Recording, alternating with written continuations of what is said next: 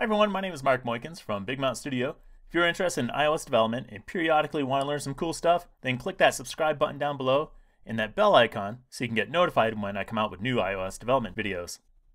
Okay, in this video I'm going to share with you my 3-step process to creating app icons. And to make it even better, I researched and found some free tools that you can use to get started today. But first, let's update our tasks that we're working on. Okay, I'm in Bitbucket, and I'm using the free boards that they provide to manage my tasks for this project. And last week, we created the help overlay screens to show the swipe action, so that's done. And this week, we're going to create an app icon. Okay, now let's talk about icons a little bit. App icons don't really give us a lot of space. They're small, and so you want it to be recognizable. So that's why Apple's human interface guidelines encourage us to embrace simplicity. They go on to tell us, find a single element that captures the essence of your app and express that element in a simple, unique shape. And here are some icons that they use for their apps. Simple, unique shapes. So a single element that captures the essence of your app. For some, this can be the toughest part of the whole process of building apps, but I'll try to make it as easy as possible for you. So finding that single element. Let's be realistic here. There might not be one and only one element that captures the essence of your app. I mean, a lot of popular app icons and logos have nothing to do with the app except that it's the first letter of the name of the app, like Facebook. It's just an F. It doesn't capture the essence of their app. So let's not take this part too seriously, except for the part where it talks about embracing simplicity. And that's exactly what the Facebook icon does. It's simple and it embraces simplicity. Okay, now for step 1, and that is finding an icon. Now, for this step, I'm going to bring you to one of my favorite sites and show you how we can use it to get some inspiration for an app icon. There are many sites out there that have icons, but really I found that this one is the best, and I keep coming back to it, so I'm not going to bother with all the others because I think this will become your one-stop shop to finding inspiration for app icons, or if you want to purchase the icons, they're super cheap and it's such a great deal. So let's dive into it. Let's go to this website and see what it's all about. Okay, we are at thenounproject.com, and as you can see, they show some icons right off the bat. Now, what you can do is you can just start searching for whatever you think describes the essence of your app. So for our example, we're creating an itinerary app. So the general essence of our app might be travel or having fun traveling. So we can just maybe start with the word travel. And as you can see, it will suggest some icons. So, we have suitcases, we have someone carrying a suitcase, airplanes, globes. And if you just start scrolling down, you'll see it just kind of like never ends. It just goes on and on and on, and it will keep suggesting icons. All these things, they all have to do with travel in some way or fashion. So this website is really good at helping you find ideas that are related to your app.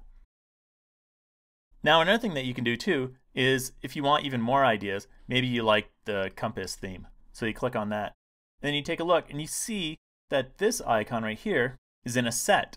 It's part of the set of summer and travel glyph icon collection. So if we click on that, we can find even more related icons related to this subject. Maybe we want this icon instead, lounge chair, or signs, or camera. You get the idea. It's a good way to kind of like find and explore other items that might be related to your app or the subject that you're looking for. So let's go through here and let's just find an icon that might express our app. Maybe it's this sun icon. Now, I'm logged in, I create an account. So if I want to download this icon, I just click on this Get Icon button, and you have two choices. You can pay for it or not pay for it. If you pay for it, it's only $2. And guys, that is such a steal, because once you pay for it, you can do whatever you want with it. And $2, I mean, that's less than a cup of coffee. Well, depending on where you get your coffee from. But the point is, it's super cheap. So what we're going to do is I'm just going to do the basic download. And what that means is like you have to give credit to the author. So this is from the company Creative Stall. So thank you for letting us use this in our demonstration today. So I'm going to click continue. And then you just say, and then they do a little survey, what do you plan on doing with this? And maybe it's just for inspiration. So I'm going to click it. And because it's for inspiration and I might change some attributes on it, what I'm going to do is I'm going to download the SVG. And that just basically means it's a vector graphic, which means it's more easy to change the shape of the object. And you'll see what I'm talking about here. So let's download this. And then what I'm going to do is show it in the Finder, and then bring this down just so you can see it. And they usually put the attributes in the image itself. Okay, so part one is done. We've hunted for an icon, we found some inspiration. You might even download a few icons and then combine them and make a new one of your own. So what is step two? Well, after you found the icon that looks good, the next step is you want to create a 1024 by 1024 icon. Well, why 1024 by 1024? That's a good question. So let's go into Xcode and take a look at something. Okay, in Xcode, I clicked on my assets folder here, and I click on app icon. And here it has placeholders for all the images that go into your app icon. You know, all the different sizes and purposes for each of these icons. And you notice the largest one is 1024. It's the one for the App Store. So it's better to start with a very large size, the largest size, which is 1024 in this case. And then what we're going to do is we're going to start from that largest size, and from it we're going to use a tool to generate all the smaller sizes. Okay, good. So we need to produce this larger size, but what tool are we going to use? Well, there are many free tools out there that you can use to do this. And even to my surprise, many of these tools you can just use online inside of a web browser. One such example that we will use today is just one random tool I found called Gravit Designer. I wanted to show you guys a tool that you could use today for free to get started. Or I should say, free at the time of this recording. So I'm not sure what the future of Gravit Designer will be. Maybe they'll charge money in the future. But at the time of this recording, it's free. So let's head over to that website and see what we can do. Okay, so we're on Gravit Designer's website. What I'm going to do is use it online. And I'm going to continue without logging in for now. So let's get started with the size. Again, we wanted 1024 by 1024. Okay, so now we have our artboard here. So here's what I'm going to do. We have our image, and let's show that again. And what I'm going to do is I'm just going to drag and drop it right on there. And you can see our little image right here. So let's clean this up. Let's expand the layers. And we're going to delete the text. And we're just left with our icon. Well, of course, that's too small, right? Actually, I'm going to do this. I'm going to drag this up here, and I'm going to get rid of this layer right here. So now we just have our image. Okay, we want to increase the size of this, but we don't exactly want it 1024 by 1024. We want to leave some margin around the side there. Now, if you're used to using Sketch, you know there's a scale tool which does a really good job of scaling the size of your image. But I couldn't find one in this tool at this time. Like, I don't know, let's look at Modify here, for example. Transform, yeah, we can't, there's no scaling, there's just some rotating, some flipping. So what I'm going to do is I'm just going to manually drag it and see how that works. I'll hold down Shift to maintain the size. And, you know, as you can see, it does a really good job of just maintaining the size that we want. Let's make it a little bit bigger. Okay, and let's make sure it's in the middle. I'm going to click on these alignment tools. Again, this is like Sketch, so it's super easy to find your way around. Okay, this looks good. Now, what I think I'll do is let's expand this, and I'm going to just get rid of this one circle right here. Can I do that? No. Yeah, I don't think I can. So here, I'm going to make, let me try this. Let me try to delete these nodes here. Okay, that kind of worked. Now let me just fill in this shape here. Okay, we'll try the fill. Ah, there we go. Okay, perfect. All right, good. So we got the general shape of our icon. Now the next thing we want to do is we want to add some color to it. So what I need to do is I need to give a background color. And I'm not quite sure how to do this in this tool. So instead what I'll do is I'll just create a shape. Let's make a rectangle. And I'm just going to put that shape on here. Okay, it looks good. And then what I'll do is I'll just give it some color with this fill right here. And of course, let's reorder it so it's behind our image. All right, good. So let's give this color, and it looks like I can just click on here and choose a color. Or I can use this handy eyedropper tool here. So what I'm going to do is I want to use the colors that are already in my color scheme in my app. So let's go over to my app real quick. And let's go to our colors. And here we have these colors right here. So we got to make some room here. Now when I record I changed the resolution on my screen so it makes it easier for you guys to see. So it's going to be pretty tight. Let's see how we can do this here. Oh yeah, this will work. Okay. So we have 4 colors that we can choose from. And I think what I'll do, I'll go with a darker background. And I'll go with that orange color for the sun to really make it pop out, really make it stick out. All right, so let's click on the... Okay, it looks like we can't use the color picker tool. We can only select colors from inside the browser. Okay, well that's a bummer. So I guess what I'll do instead is, I think we can click on here. Yeah, we'll just grab the hex color and just put it in there. So we'll go back to our project. I'm going to need this. And for our color, the hex is right here. So let's grab that. If this isn't showing for you, it might be because the input method is on floating point or 8-bit. So just change it to hexadecimal, and you can just grab the hex color from there. And let's go in here, and we'll give it the hex color. All right, that looks good. Now for our sun, let's see if we can change the color there. It doesn't look like we can change the color. We might have to go into each of these individual items and change the colors on each one. So let's do that. I might speed up the video a little bit here. Let's get this color here. There's the hex. Okay, now I'm going to go through and update the color of all these pieces. And I'll get rid of the borders because that'll save me some time from having to set 2 colors at one time. Oh, there we go. Okay, so let's update these colors.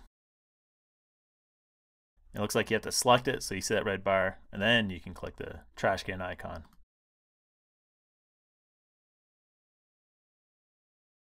You know, I don't know why I didn't think about this before, but what if we just, let's delete that. And now we can probably use the eyedropper tool since we have the color on there. All right, cool. So let's take a look at what we have here. All right, there's our icon, and it looks good. So now what we want to do is we want to export this as an image so we can then go on to the 3rd step, which is creating all the different sizes of our icon. So again, this is 1024 by 1024. We're going to go down here and you'll see this make exportable. So we'll just make sure our layer is selected right here. And we'll click on this add export. And what do we want? A PNG? That's fine. PNG is fine. So we'll click this button to export it, and it just downloaded a new image. All right, cool. Let's show in Finder, and we see our new icon here. Let me just rename this.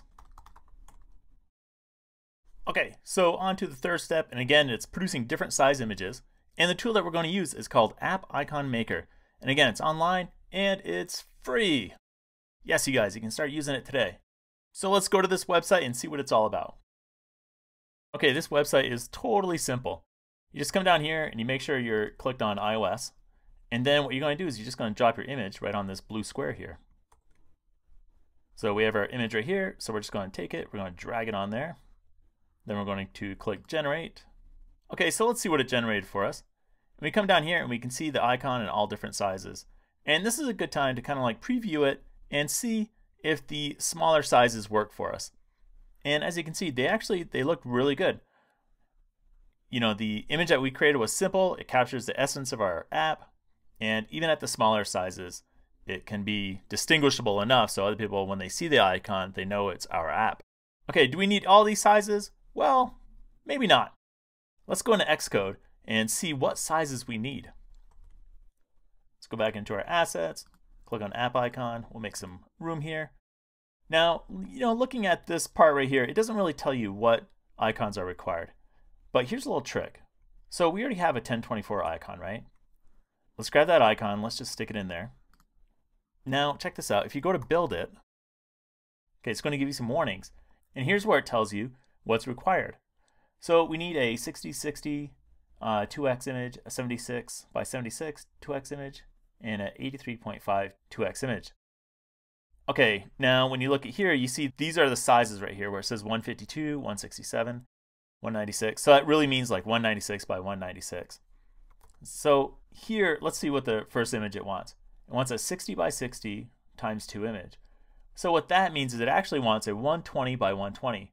You just take this number, the 2x, and you multiply one of these numbers, the 60. So 60 times 2, it's 120. And where do you put that? Let's see. Probably right here. iPhone app, iOS 7 through 12.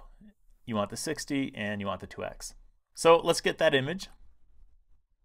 Okay, right here. So I'm just going to click on it and it just downloads it.